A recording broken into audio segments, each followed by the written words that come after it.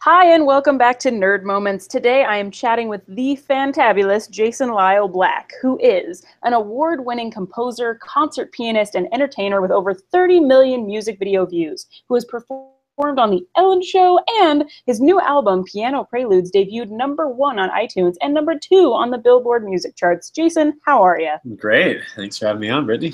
Hey, I'm so excited to chat with you. You know, Jason and I met at an event the other day and had a fantastic conversation after that, and I just knew I had to get him on the podcast because I have not as of yet added a YouTube celebrity to my network, so I'm pretty excited to have you. I'm happy to be here. Yeah, I'm happy to brag about how cool I am because I know you. But so, Jason, tell the people who haven't, the three people in the universe who haven't seen one of your videos, what they're all about. So the videos that people know me by, and it's funny, you know, people may not connect my name to the videos, but particularly in Utah, you know, where we live, but I mean, elsewhere, a lot of people have seen the videos.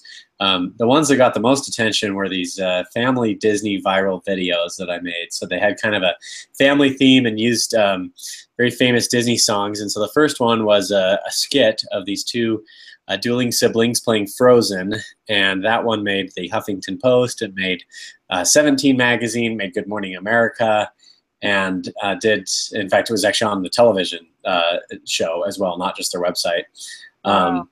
And yeah, that video was just very fun. I don't know, people connected with it a lot, and you know, there were pirated versions of that video that had even more views than the count I gave you. But you know, that one just reached millions of people around the world, and like I said, some of the versions that were bootlegged from us, I think, and since taken down, had another 10 or 20 million more views than even the count that I can see publicly.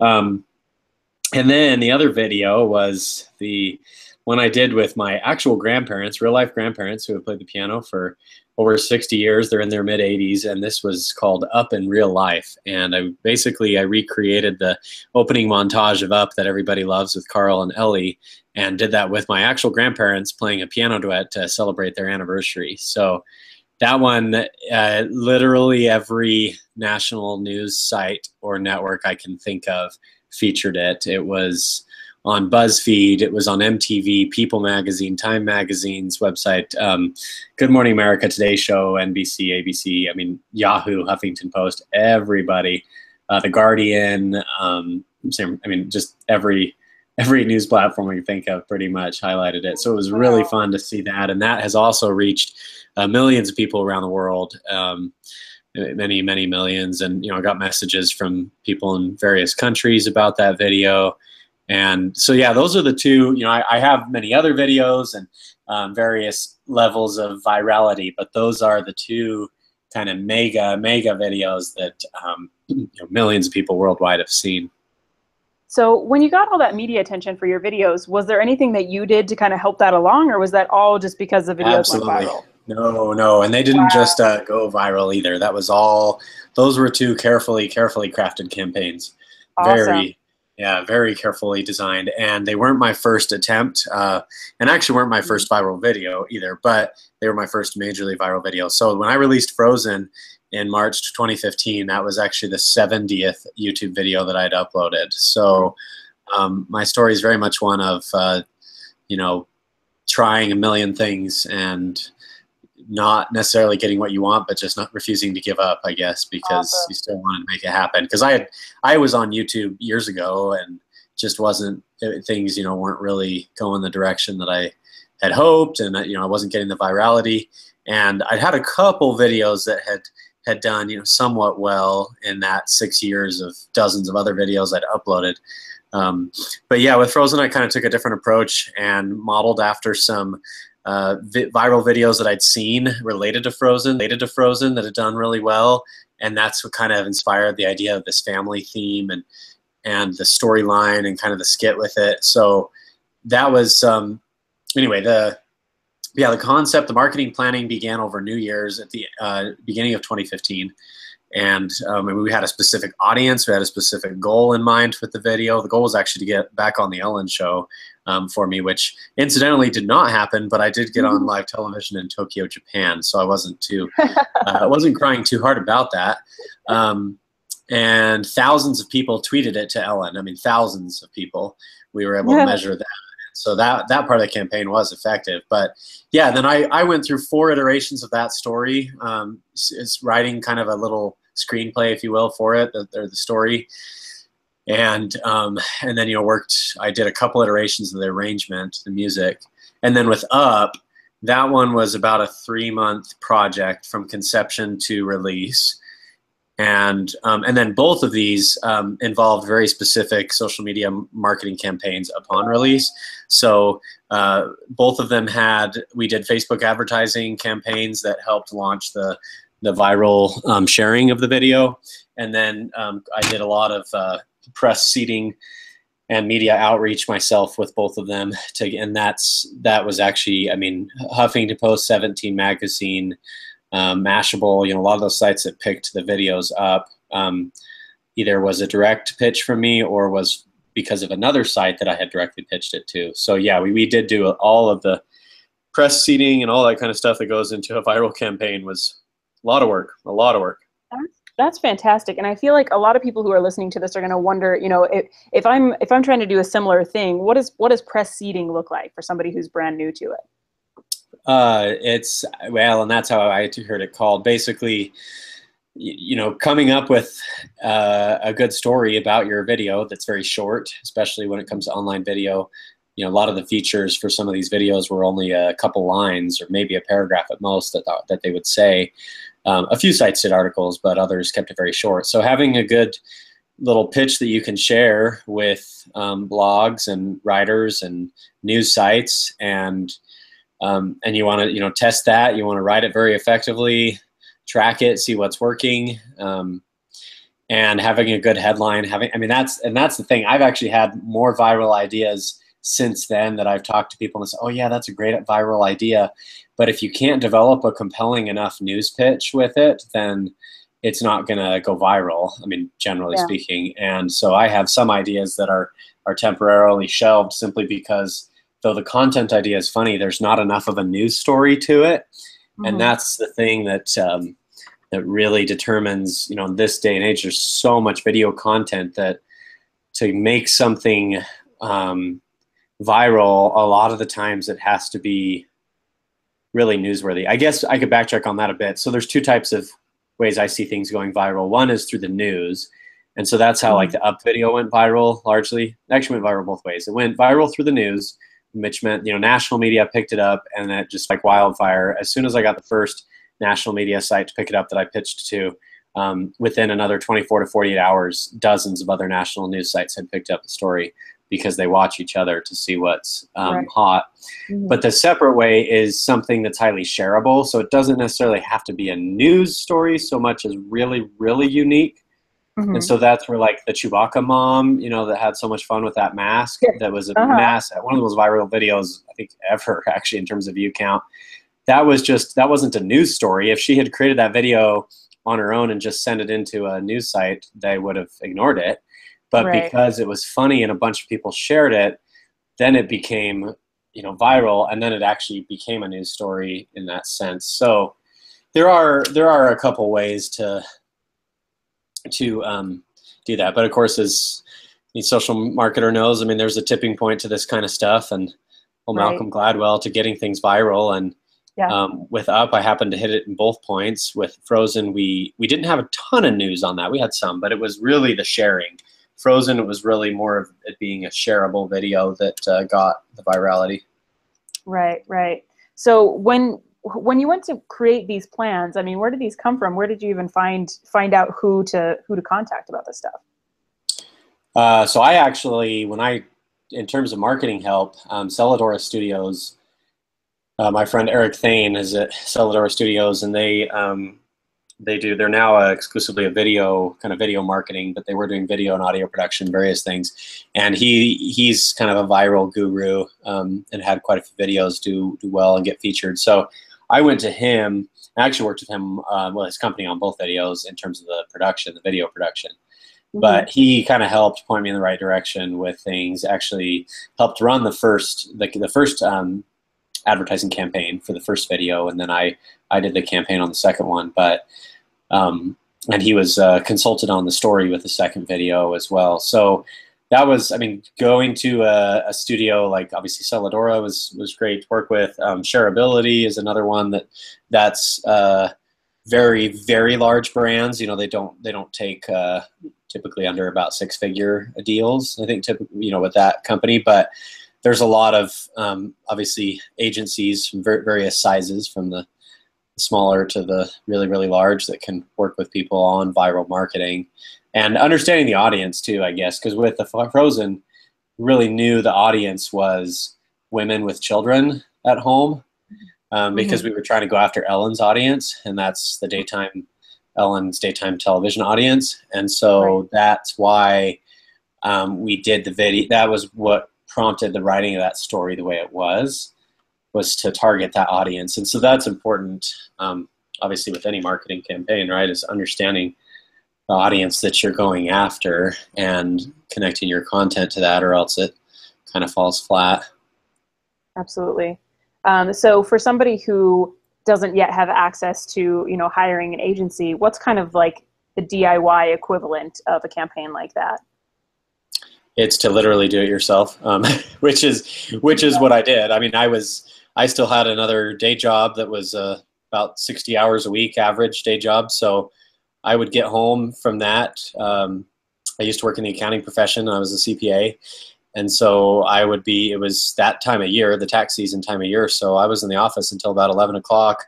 And then I would come home, and from 11 until 2 in the morning, I'd be pitching the video to news sites, sending out tweets, looking up editors, you know, who writes for this magazine, that magazine. I'd find them on Twitter, and I'd create a tweet that was relevant to them. I didn't do any mass tweeting. That's kind of useless and can get you spam issues too. Mass email. What's that? Sorry about that. Oh, mass emailing and forum letters and stuff like that. It's just people ignore that. But I created custom messages. So for each editor I was pitching to, I would look and see, what do they talk about? You know, what are they interested in? And then I would customize just a quick little note to them about that, and, you know, hey, and respond to what they said about this other thing. And you might be interested in this video.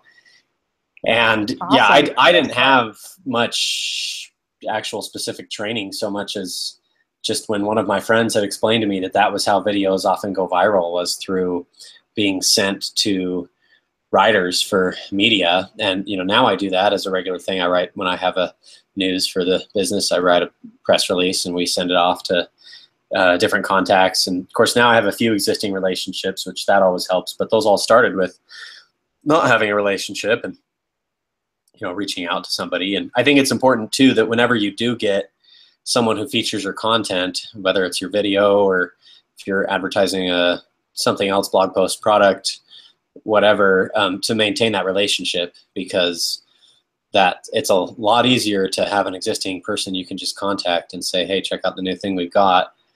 That was one of the things that I think really helped the Piano Guys, is once they'd had their first couple really viral videos, is they had all of these news writers that were excited about their channel. And so anytime they had a new video, it was automatically news. So it just kind of snowballed. They had a snowball effect to that. Yeah. And, you know, one thing that I really like about your story is that you're really candid about the fact that these viral sensation things always kind of seem like it's this big overnight success that comes out of nowhere. But what your story is, it's a story of like hard work and perseverance. And I love that. And I love that you kept your day job. And, you know, for a lot of people out there who are just getting started, I was wondering if you could speak to that a little bit, about what that looked like for you. And did you ever feel like you wanted to just give up? Yeah, and I actually did give up for a couple of years. I actually did quit the business because it was so discouraging. You know, I look back on those times. I have, you know, it's 2016, and I started in music at a essentially beginning professional level. And about 2004, really, was when I first started composing music that, you know, people would pay for, and concerts that people, you know, performing concerts that people would pay to attend. And obviously, it was very small, local, that kind of stuff back then. But at a you know, developing professional level. And so, you know, in 2009, when I got started on YouTube, where I had already sort of been doing that for a few years, I expected things would grow quickly, and they didn't. And, you know, a couple years later, as I've already been doing, you know, a lot of these videos, you know, along comes, well, it was actually about the same time, but I start seeing, you know, Lindsay Sterling and what she's doing. I was at BYU at the same time as her as an undergrad student, and her videos, you know, were exploding. She was doing phenomenal videos with Devin Graham that was shooting her content, and of course she'd been on America's Got Talent, and you know her story is the same way though, where everyone thinks she was an overnight success, and there was so many years and years of hard work and discouragement that she had to overcome to get there. But Right. for me, that was the thing, as I saw, you know, well, why are my videos not getting successful? You know, I was getting maybe 1,000 views on a video if I was, you know, lucky, as she has these videos getting millions of views. Right. And so it was very, very discouraging. And eventually in 2012, I quit making videos. And by the way, most of these early videos, a lot of them are now hidden from my channel, just from a branding standpoint. It doesn't really reflect my brand. But there are still a few of my earlier videos that people can see, you know, that I've left up, and kind of get a sense for the time I went through, and can see the challenge of, you know, without a budget, how do you create video content? And it is expensive. It's expensive to do, and that's why you kind of have to have a job that can fund it, because I was funding my own channel. But anyway, yeah, I think at the end of the day, you have to really, really believe in what you're doing, because you're going to have to keep going after the odds are all against you and you're out of money and you're kind of tired of it. And what happened for me was, like I said, I did retire from YouTube for a couple of years, and I think I had been putting out monthly videos, I think, or every couple of weeks, and then I basically put out 2 videos in 2 years, I think it was, over a 24-month period. So I basically quit doing videos, and what finally got me back was just this feeling like I have to, you know, for me personally, I have to do music. I have to be involved in this, and actually I got to the point where I just didn't care anymore whether my YouTube channel got big or not. I was just going to do it just because I felt that was important to me to do. And and then I started saying, okay, well, let me take a step back and think about the marketing and how this could be done effectively. And, you know, that's when some things started to take off. And I mean, there's more principles about how to be, you know, industry specific, like obviously for music, you know, ways you can get more visibility on your YouTube channel. And that may be a little different for someone that's in, say, fashion, or, you know, the makeup channels, which is an amazing business on YouTube. And I think, I guess another point I just want to make is to be realistic with the expectations, because I went to a seminar with one of the, he's one of the top YouTube marketers probably in the world. I mean, certainly in the US, but he has worked with a lot of, you know, multi-million-dollar YouTube-based brands, and the Piano Guys was one of his clients. Studio C, which is another Utah-based, very, very successful YouTube channel, is another client of his. And anyway, he talked to us about some data that he had on YouTubers, and this is a guy that, you know, regularly consults with YouTube as well on things. And he said that the average advertising revenue, I think, as a percentage of a channel's actual business, is like 7% of that is ads. And a lot of people think, oh, you're going to make a fortune, you know, on ads, and it's not true. It's simply not true. Won't. And I think he told us one video that he had been part of that I want to say had something like 20 million views or something like that, had maybe made $20,000 or $25,000. And for a lot of videos, that's not even your production cost. If you're a big brand, you spend over 100,000 producing a video. So your ad revenue doesn't really do anything. Where these channels are making a lot of money is from sponsorships. They get these big brand deals for sponsorships, product placements, product reviews, and then a lot of them sell products. And so in the case of the Piano Guys, they're selling their tours. That's what their videos did, is they drove people to sell out concert tours. But you know, the Piano Guys don't just make videos. That wouldn't cover their living because of because of how complex their videos are. But what it does is it sells their shows, which of course is a phenomenal business. And for me, it's kind of the same now. I don't make you know, YouTube doesn't pay anything for me in terms of my living, but YouTube drives bookings in Japan, Canada, and the US. It's driven sales of my CD, my album, all of that kind of stuff. So that's how you have to have a, you know, look at your entire business and see YouTube as part of that. Like I said, I mean, there are channels, YouTube channels, that make millions of dollars, a year. But they're not making millions of dollars a year because of ad revenue. They're making millions because of all the other things that are part of their channel. Yeah, I'm so glad you brought that up, and that was actually a question that I was going to ask. So I think that's a huge, huge misconception about, you know, going up there and being a YouTube celebrity is people think, oh, I'm going to make $1 million. But, you know, I hear that over and over that that's really, it's a vehicle to build your personal brand, but ultimately it's not a business in and of itself. And are there any industries in which that's not the case? I mean, are there any people you know who are just doing that and making a living off of it?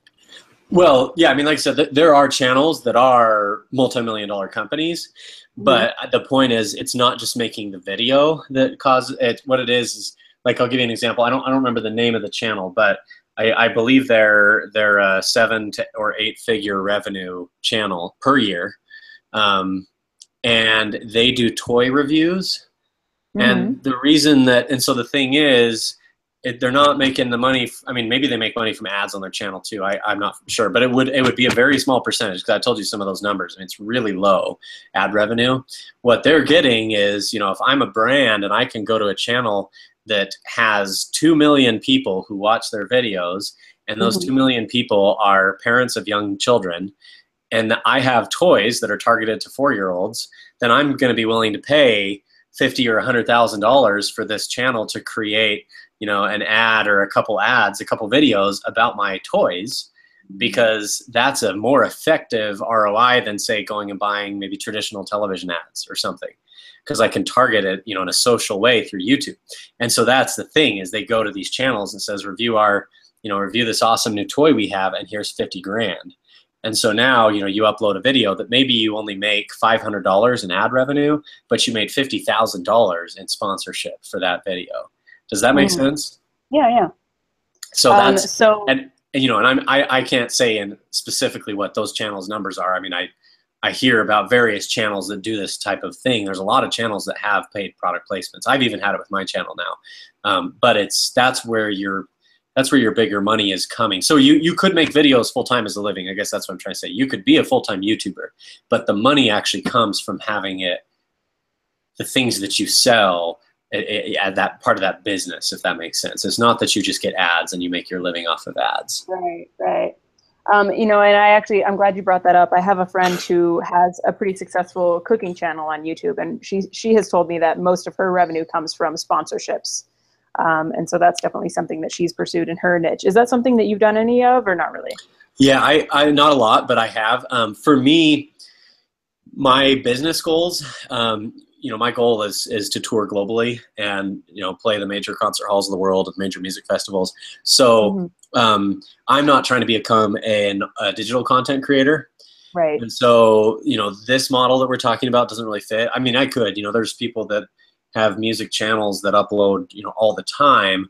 But when you look at like the Piano Guys and Lindsey Sterling, for example, they're not uploading all the time because they're not digital content creators. They're live shows. That's what the brand is that they're selling. And that's the same for me. You know, I'm now performing, as I said, internationally, and that's YouTube exists to drive bookings for me and to drive attendance at to drive, you know, private and corporate bookings, and then to drive attendance at public shows. And so that's the sponsorships. I guess the reason that relates is to really do sponsorships effectively, you have to be a regular content creator, because the algorithm of YouTube and all these sites are set up that if you're not regularly releasing content, you're not going to reach your audience. They favor the channels that YouTube at least favors the channels that release regularly, like every day.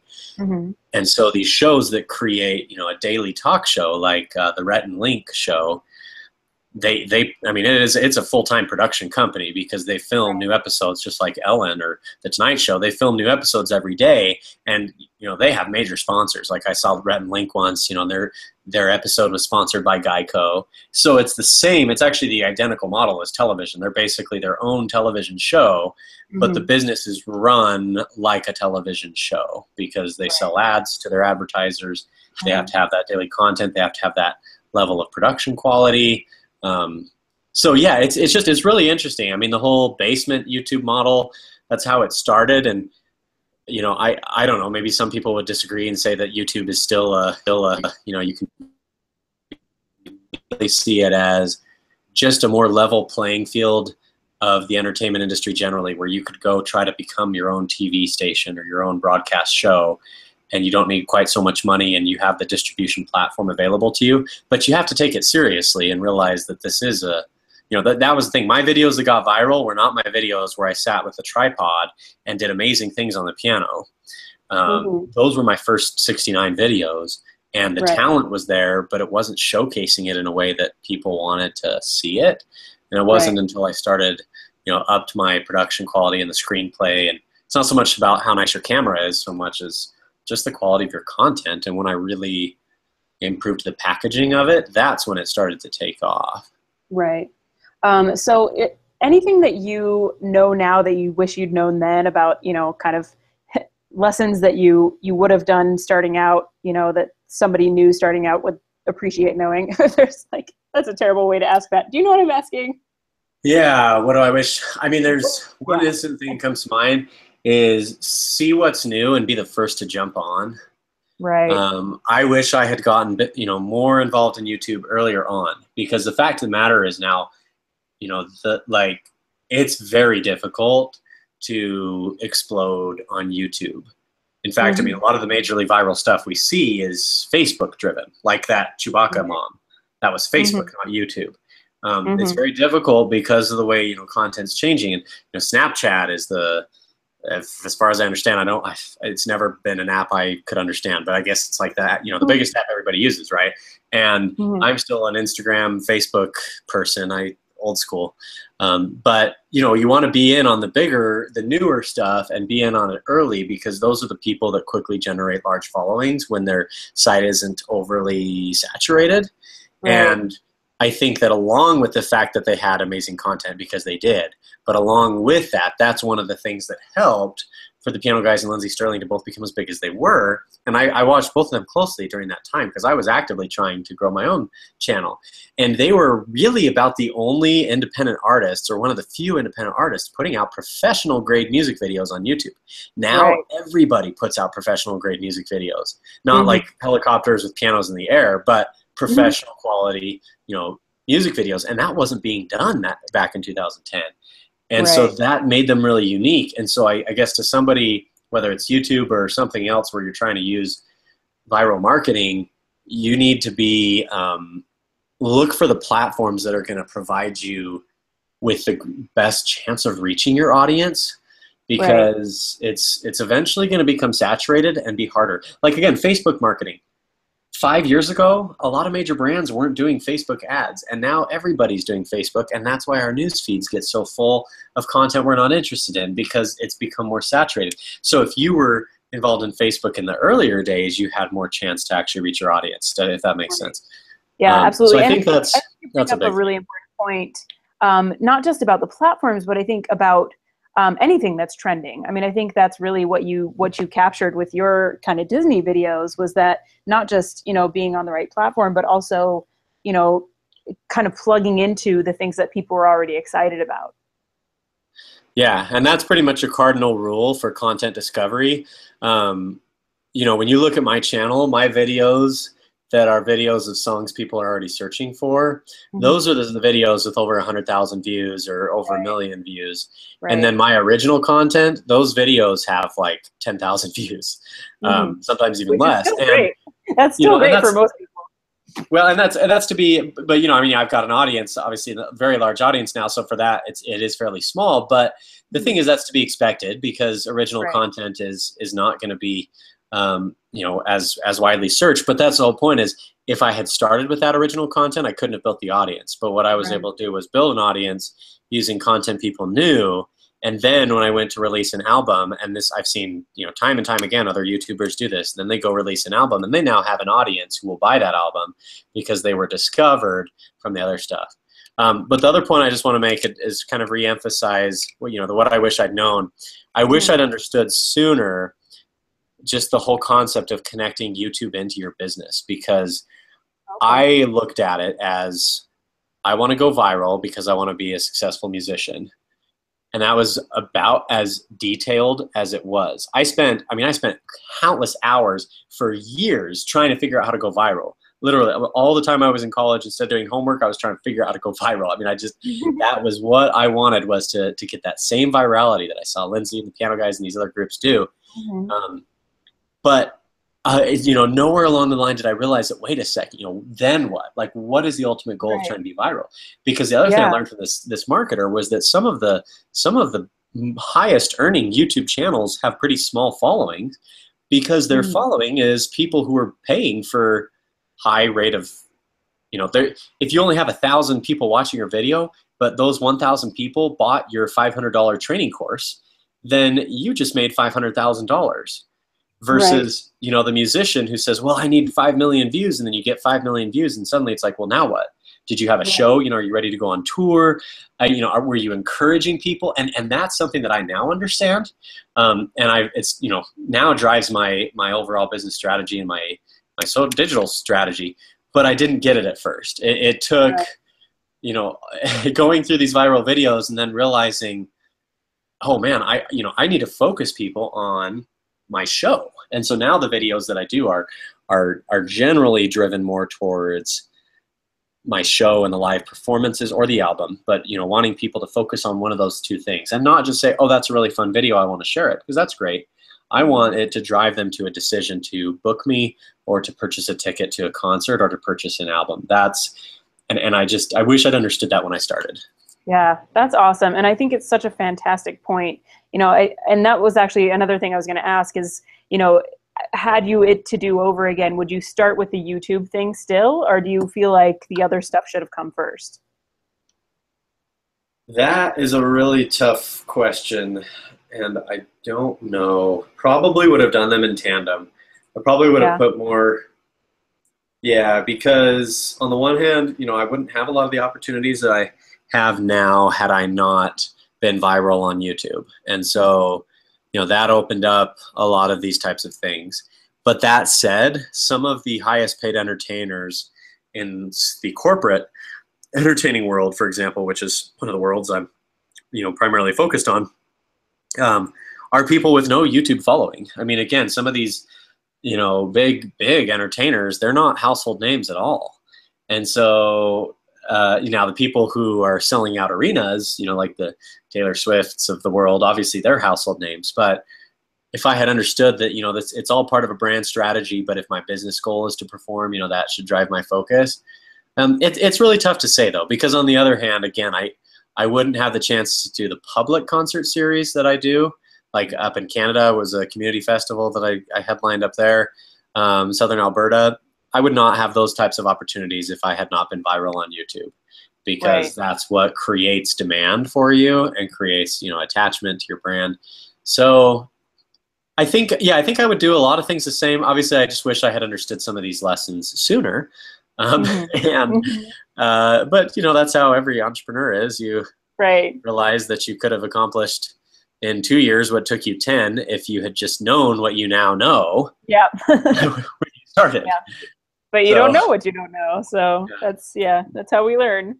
Thus the serial entrepreneur, right? Because you realize that, well, next time I know what I'm doing, so this is going to work. Yes, indeed.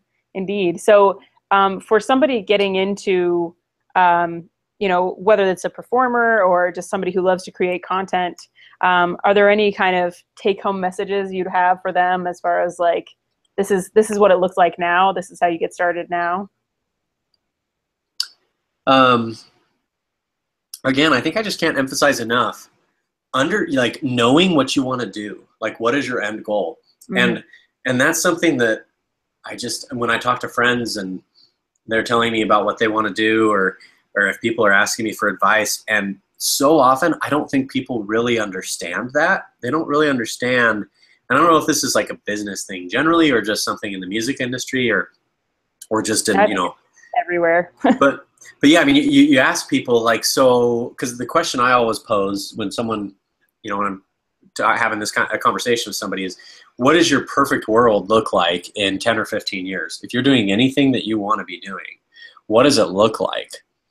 Because often we focus on like, well, this interests me right now or something. It's like, what would you really want to do? For me, I mean, my perfect world would basically be to spend, 3 months each summer touring the major cities of the world as a performer, taking my family on tour and performing in Asia and South America and Australia, Europe, even in Africa as well. And then, the rest of the year having a little bit more of an at-home life, but where I'm developing new material for my show and mentoring people, putting out some recordings, those types of things. But basically, I'd like to tour the world and perform in the major concert halls, be a Vegas level act, and essentially fill the shoes of Victor Borge, who was the greatest piano comedian of the 1900s, and sort of be the Victor Borge of now. So I have a very specific goal. Right. And so then when you have that specific goal, now you can make sure that what you're doing actually applies to that goal, because in music, there's so many types of opportunities you can do, for example. And this gets more again to kind of entrepreneurship. So I'll speak in the music industry because that's what I know, but you could apply this to anything, like to the cooking show or to blogging or whatever. I could, get paid to teach private piano lessons. I can get paid to work on, help somebody with their composition, to train them for competitions. I can get paid to transcribe people's music, to write it out in sheets. I could get paid to arrange other people's music and publish it. I could, get paid to, these are just things that somebody can, not just me, like you can get paid to do in music. You can, work on producing somebody's show. You can work on promoting it. You can help them with booking a show. You could work for a recording studio. You could be a studio musician. All of these are, just about all these are things that I've done in some fashion at some stage of the last 12 years. But what I realized is I need to cut those activities out that don't relate to my core goal. My core goal is to be able to sell, 3,000 tickets to venues like Bravenel Hall or Carnegie Hall. And so being a studio musician for somebody else's album, yeah, you can get paid, for a session, but that just really doesn't align up with my long-term goals. And so I need to focus on making sure what I'm doing now is leading me to headline there, to headline one of these big concert halls, because there are many great studio musicians who make a great living doing that, but they're not headlining concert halls. They're playing backup keyboard on other people's records. And that's not what I want to do. And so I think that's one of the most important things, is for somebody to sit back and say, like, can you actually describe, 10 to 15 years from now, what are you going to be doing? And again, I just can't emphasize how often as I talk to somebody, they say, well, but I love this and I love that. It's like, well, that's good. But what do you want to do? And when you ask them to articulate that, it can be very, very difficult for somebody to actually understand what they want to do. They just see what other people are doing and say, oh, that looks fun. And then, but what do you want to do? And what do you have the talent and skill set, and drive and willingness to keep going when you want to give up, to do. So that's probably one of the best things that I've learned. And it has changed my career. I have cut out a significant number of things that I used to do. I used to spend huge amounts of time creating sheet music, because it's like, well, I want to be a musician. But then I realized that truth of the matter was that was not, getting me where I want to go. And so it's great. I still do a little bit of it, and I look at it more as a service, because I provide music that people enjoy playing, but I don't really make any money at all from doing it. So it's more of a giving back, I guess you could say, doing sheet music. But yeah, I mean, that way I focus my time now on, live performances, which now has provided these opportunities as, I'll be touring just kind of the greater West area. I've got shows in Idaho and in Oregon and California and Utah and things that works in Arizona as well. And that's now where I'm focusing my time, because and everything that we've talked about, it's all to drive my ultimate goals. So that's probably one of the best lessons that I have learned as an entrepreneur too, is just to stay focused on what you really want to do, because that makes a big difference. to not get distracted. So for somebody who is kind of not really sure what to stop doing, they're just like, because I encounter so many entrepreneurs who are just doing a million bajillion things. How do you come to that kind of decision about, okay, this isn't working for me, I'm going to stop doing this and start doing this? Well, it starts with what we were just saying, understanding your end goal, and then you plan backwards from that. Right. that was something that a great leader that I worked with kind of taught me about, the concept of essentially planning backwards from where you want to be. Mm-hmm. And I used to be so frustrated that I never had enough time in the day for anything. Right. And so it was kind of funny because, and I would go to these conventions and talk to my peers in the music business, and they tell me all the things they're doing, and it's like, man, I don't have time for that. I don't have time for that. And I was so frustrated. Everybody else has more time than me. A lot of them had, Mm-hmm. maybe a street team, or, a parent or spouse or somebody that was also, working very, very heavily on their career, some people. And it's like, I need, I don't have someone in that position that can work full time on my career with me. I have Mm-hmm. obviously assistants and, consulting agent, producer, that sort of role, but just not a full time. And so I actually, for a while, did bring on sort of an intern and, part-time person to try to offload some of my stuff. But then what I realized was, I need to do essentially an audit, if you will, of how I spend my time. Mm-hmm. And that's an easy thing for me to understand because I used to be an auditor. so Yeah. I sort of stepped back, and it's like, okay, what am I spending my time on right now? When I started looking at that, it was like, I'm spending a lot of my time on things that don't actually relate to where I need to go. So, for example, I realized that I was dedicating, unfortunately, way too big of a percentage of my time to donated gigs. And it's Mm. great, and I want to. It's fundamental to my career and life goals to give back to the community. But no business can survive when 40% or 30% of its time is spent on things that do not earn revenue. Right. That's Right. impossible. Most companies, maybe at most, I mean, the companies that give a ton back are doing 5 to 10% of their revenue back. Like, those companies where you buy a shoe and give a shoe to somebody in another country, Right. like Mm-hmm. tops 10%. And so I made that decision to say, okay. And I actually had to, go to a couple organizations that are people I talked to and say, I think let's find another person that you can work with that's going to be a better fit and at a stage of their career where this will be the right thing for them, because I have to scale back. So I still have, I mean, this year I'll have had a number of benefit concerts that I have done, but I cut that back from what it Mm-hmm. could have been.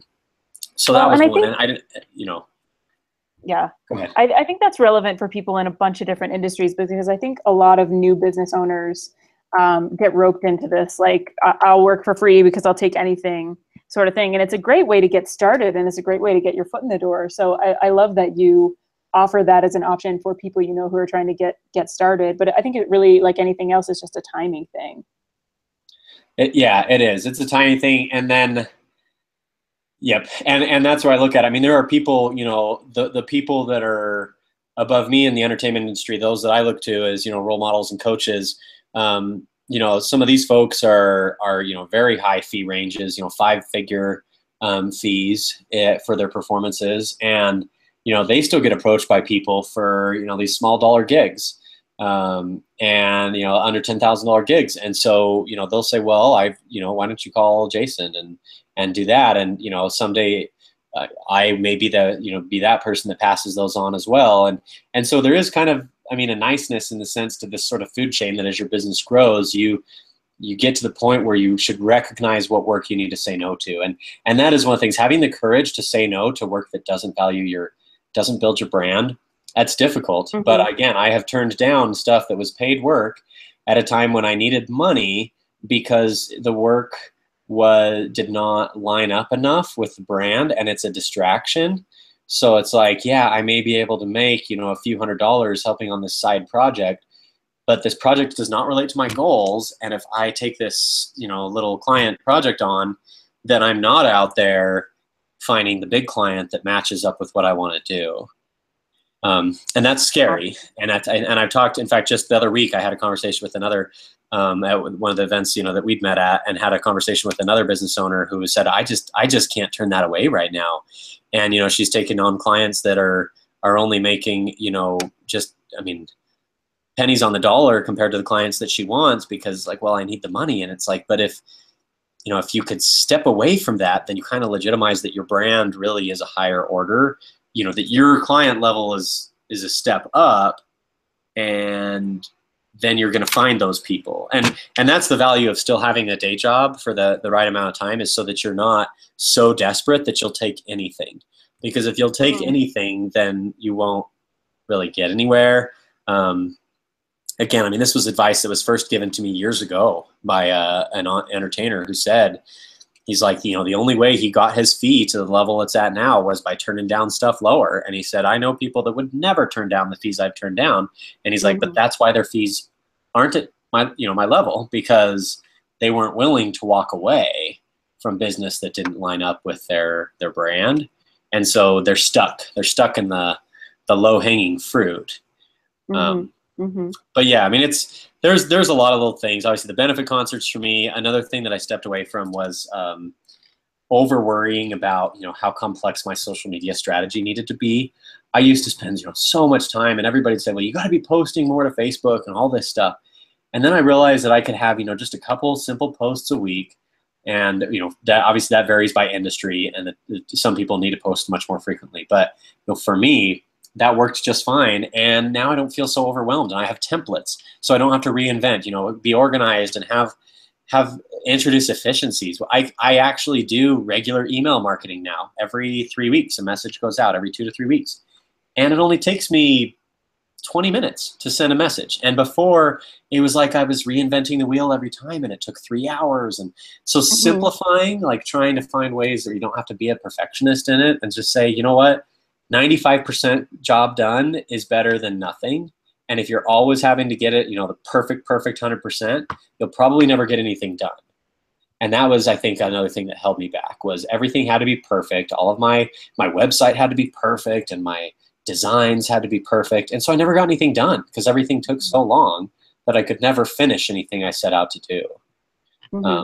And as an entrepreneur, you literally have to wear every hat. And so now you know, it's okay. Oh man, I missed a typo in my, you know, email marketing that went out. Well, that's too bad. You know, my business is probably going to fail because I didn't spend an extra, you know, 15 minutes proofreading my email really carefully.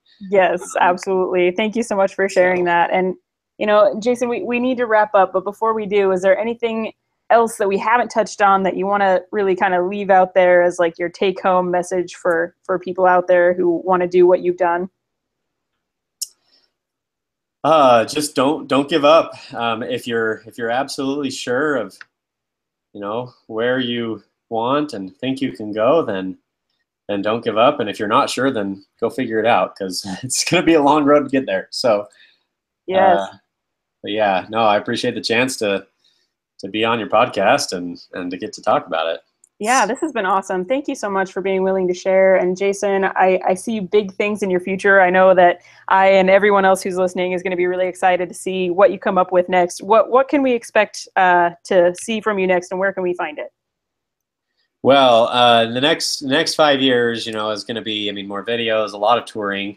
You know, people can follow me on my website, jasonlyleblack.com. That's Lyle, Lyle. Also, of course, on every social platform except Snapchat, because like I said, I haven't figured that one out yet, but Facebook and Instagram. Yeah. I do have a text marketing as well, so people can text my middle name, Lyle, to 444-999, that number, to 444-999, and they'll get updates on my email or my music that way. But yeah, I've got a lot of concerts coming up, and again, in the next 5 years, I'm looking to go to Europe and be back to Asia as well for more performances. Went to Canada this year, first time. So just a lot of fun things in the works. And you know, my music can be heard all over Pandora, Spotify, iTunes. So check me out there, and you know, listen to my music as well. That's fantastic, Jason. Well, it's been great talking to you. This has been a nerd moment, and you all stay nerdy, and we'll see you next time.